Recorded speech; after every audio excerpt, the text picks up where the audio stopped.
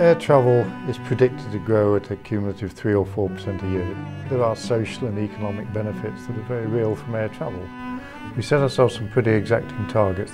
We've got a good track record to date that by the year 2020 we would have technology to reduce CO2 production, i.e. fuel consumption, by 50%, to reduce oxides of nitrogen, what we call NOx, by 80%, and to reduce perceived noise by 50%.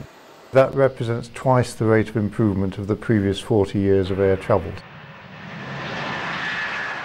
Rolls-Royce has two big advantages in the way it goes around designing its engines. Firstly, we have the three-shaft architecture.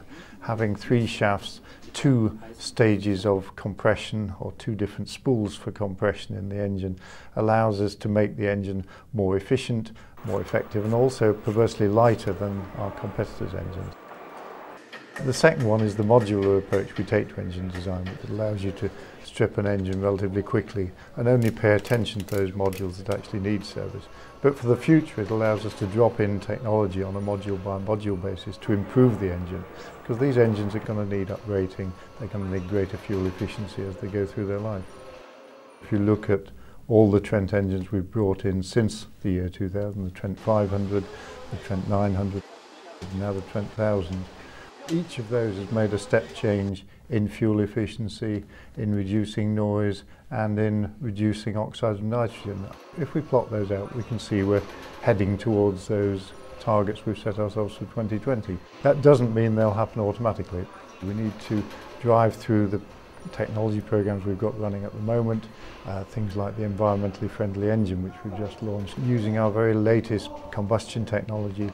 In terms of reaching all three targets simultaneously, that is the real difficult part of the challenge. That's why in a vehicle like EFI, for example, there's no point just testing the technology for reducing the CO2 emissions. We have to test the technology for reducing the CO2 emissions alongside the technology for reducing the nitrous oxide emissions to ensure it works together as a system and we can deliver the overall package.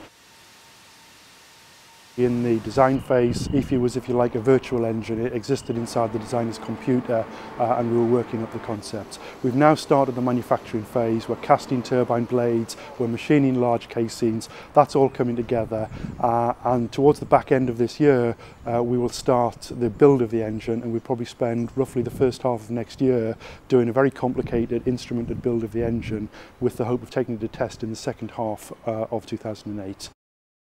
A lot of the science injecting into our future products and our future technology is around the combustion process itself.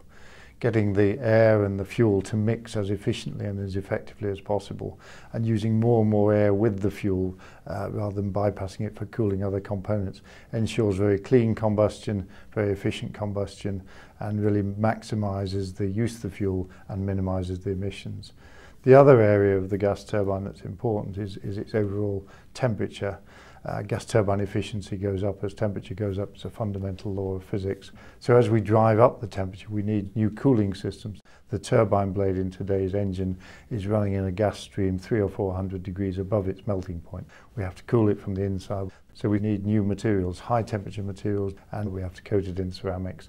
And refining each of those technologies is again part of the key for the future.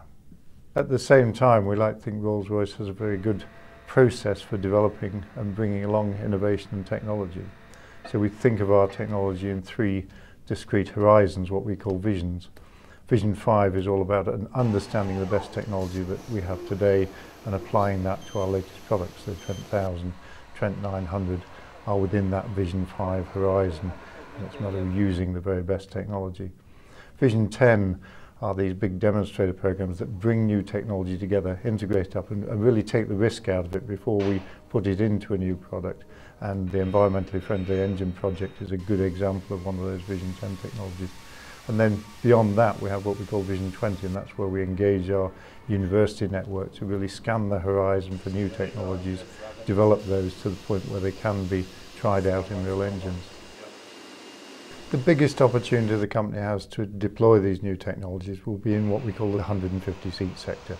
These are the replacements for the Boeing 737, the Airbus A320 series that's out there today. There are vast numbers of these aircraft already. So at the point where Boeing and Airbus decide to have a replacement for those aircraft, around 2015, 2016, then that's the biggest opportunity out there to influence global warming from air travel for the next 30 or 40 years. So it really is important we have these technologies in place and demonstrated by the time we launch those new products. The technology alone will not close the gap, will not bring emissions in the future down below today's levels. So the other part of the equation has to be some form of carbon trading, being able to use carbon reduction on the ground and offset some of that against the need for future growth in air travel.